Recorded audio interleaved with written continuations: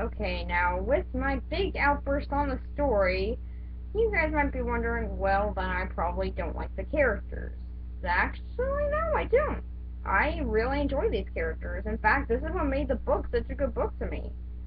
I really related with one of the characters, so it seemed like I really could put myself in the situation. And surprisingly, this movie's no different. I can actually put myself in the situation because they actually follow with these characters. Sure, I expected Gene to have a little bit of a different voice. Really, why does he have a country accent? Why did they have that? I don't get that. That was never shown in the book. I don't get that. Where did that come from? But really, you kind of look past that because the characters are surprisingly well developed and do take a lot of time. Like the character Gene. He's more of a stressful, stay down to the rules kind type of character who, yeah, okay, I can relate to. But he's actually executed wonderfully here. It does really feel like I'm seeing the character I've read about. So it does seem very true and feels very much like the book. So most of the good feelings that I got from the book is very well executed with this character. And then there's Finney, who actually, again, just like Gene, he's pretty much the exact same.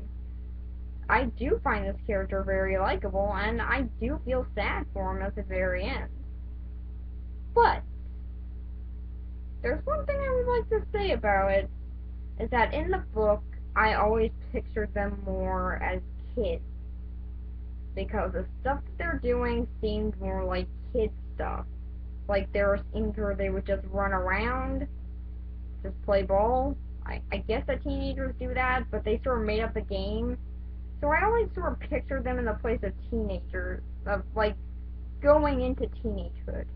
Yet in the book they're actually 16, and in the movie they're 16 as well. So then the story would sort of feel like we're progressing as the characters got older. And sadly, the movie really made me think about that differently. Because I didn't really get it. It didn't really feel like the characters were actually how I thought they were. And some might argue that'd be a problem. And which, yeah, it kinda is, but they didn't do a bad job with it, or at least with what they were given, they didn't. And actually, I quite enjoyed seeing it, because it really did make me think about the book in a very different way. So, yeah, I'm glad that they did it like that. And then there's Booker Blinker. I don't know how to pronounce his name. I'm sorry, I really don't.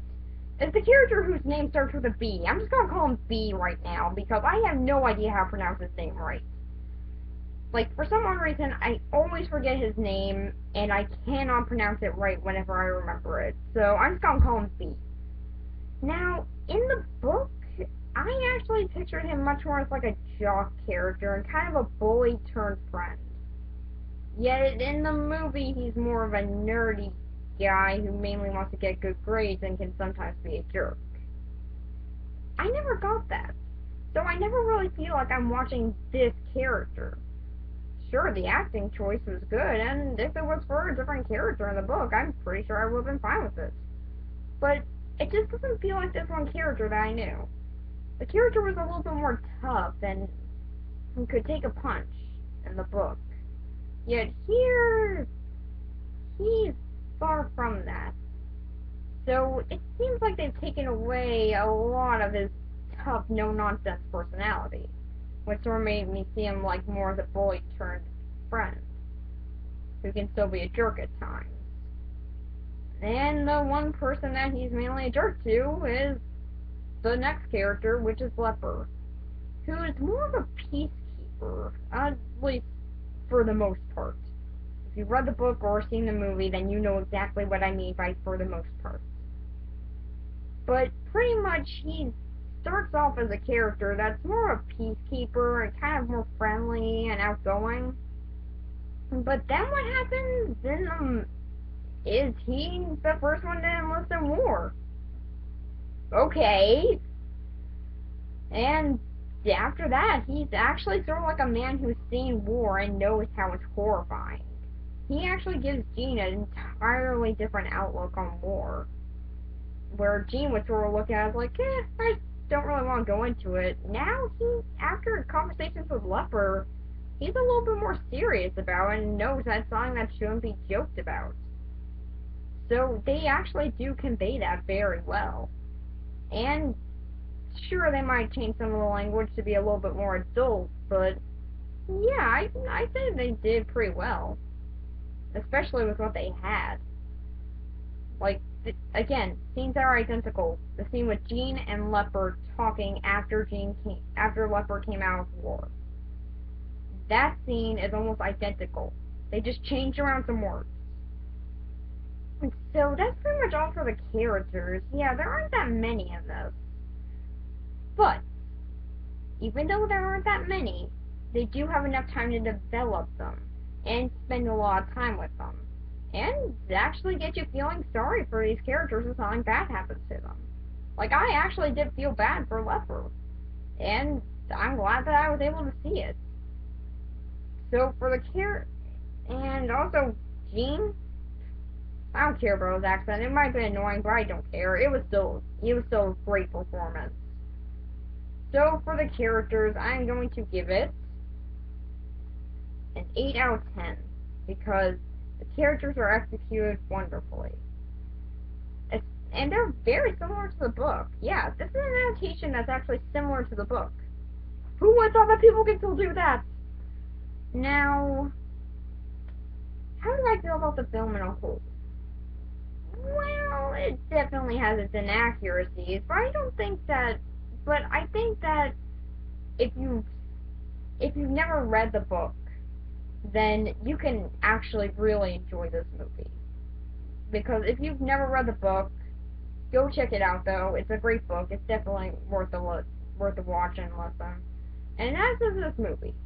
It's not a bad movie, it's executed well, and it actually does give a little bit more of an understanding of the book, as some things I felt were kind of rushed in the book. This movie made it a little bit more paced out. But there are some points in it that I really do find problems with. Like, my favorite part of the book is completely glanced over, just like, oh, they're not on the list? No, oh, okay, that's pretty much it. That's what my favorite scene was, and what they do? Nope, okay. I guess I'm not doing this. Oh, fine, that's cool. And that's not really how I think it should have been, but all in all, the movie's definitely fun and worth a watch. So if you haven't seen it yet, go check it out. It's definitely worth the time. And next week I'm going. Oh yeah, final review. Thank you. 7 out of 10 for being such a good retelling of the book. But if they wanted to make it a little bit more appealing to the fans of the book, here's what I think they should have done. And this is what I'm surprised that they didn't do, since Showtime TV is involved with this. They should have made it a mini-series. You wanna know why? It wouldn't have cost that much more money. They actually did get most of the stuff down. So it wouldn't have cost that much more money at all. Because all they would have been doing was using the same sets as Devon, and that's pretty much it. But they didn't do that. If they wanted to be more appealing to fans, which I don't know what they want to do, then they would have made a mini-series. And that's what I think what they should have done, but it's not my place to decide what these filmmakers made. I mean, they did good with what they had. And, frankly, that's exactly what it is. It's just a fun little movie to just check out if you really want to. And next week is The Matrix. I'm the reviewer, and bye.